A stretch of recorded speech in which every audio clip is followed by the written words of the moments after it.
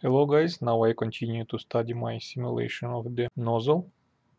Last time I simulated in-viscid flow and generated some data over the surfaces, and now I would like to see how to make the averaged values to be able to compare them with analytical calculation. To do this we have two different methods. The first method which I show you is based on building of the lines, which are radial lines in different sections, and then we can calculate the average values along these lines and would be able to get the data for validation. First of all, I will create these lines. I already have initial line, which is inlet of my flow, and the final line, which is outlet of my flow. So I would like to have lines in the middle between inlet and outlet. First line I will name as line 1, will have the following coordinates. It will have 7 millimeters on x coordinate, and on y coordinate it will be from 0 to 12 millimeters.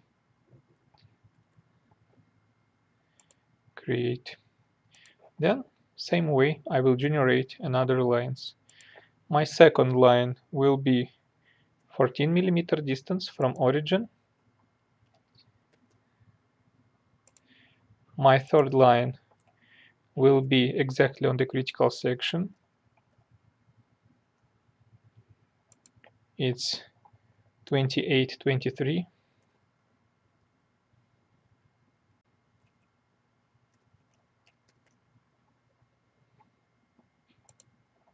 And my fourth line will be on the supersonic part,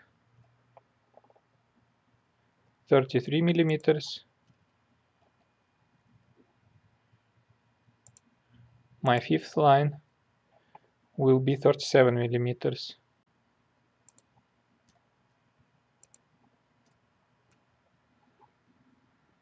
Okay, so I totally generated 5 lines.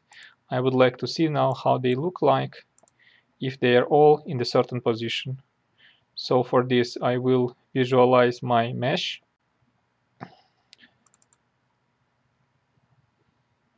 I select inlet, all my lines here, outlet, wall and the symmetry.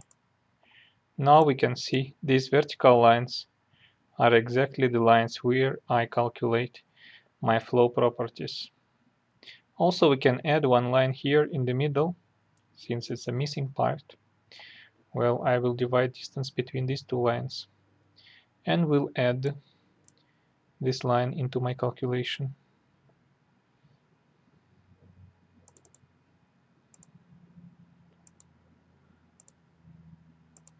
This would be line 6, and we'll have coordinates of approximately 22 millimeters.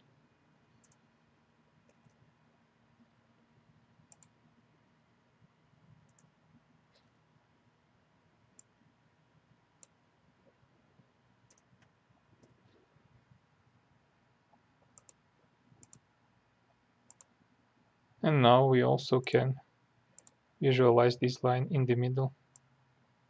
Well, distribution is nice.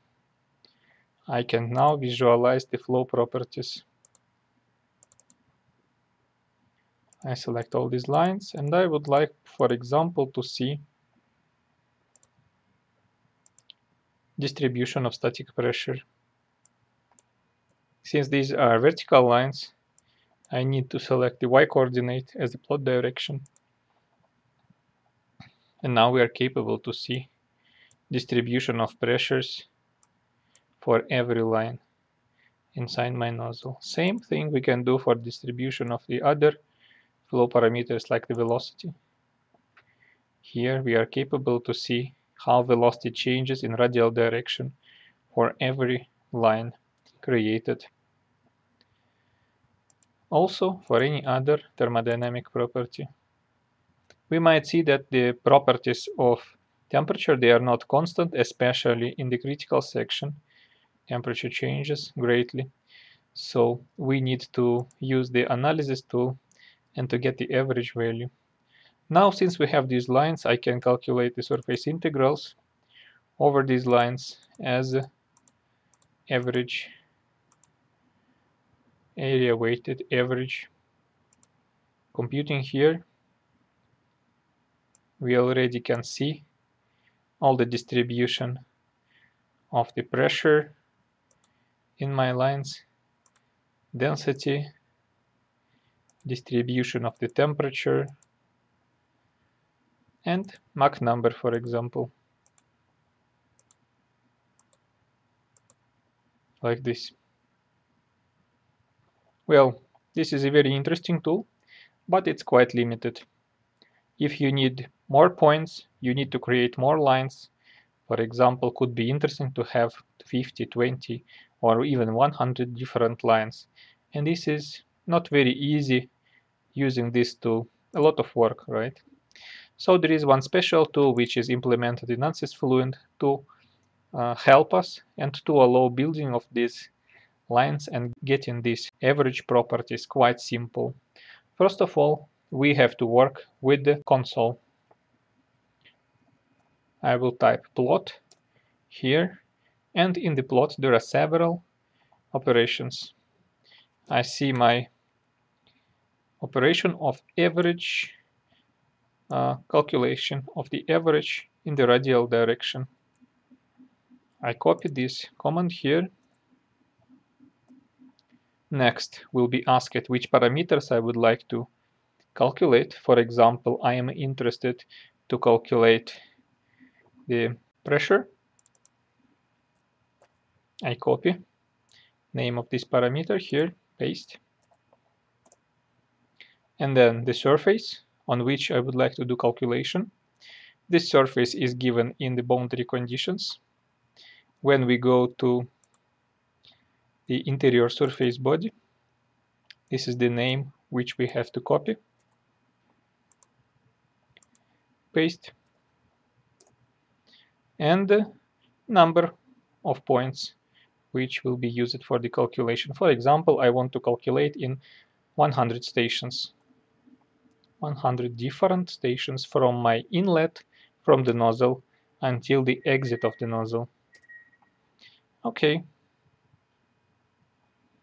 Then it will take some time to calculate.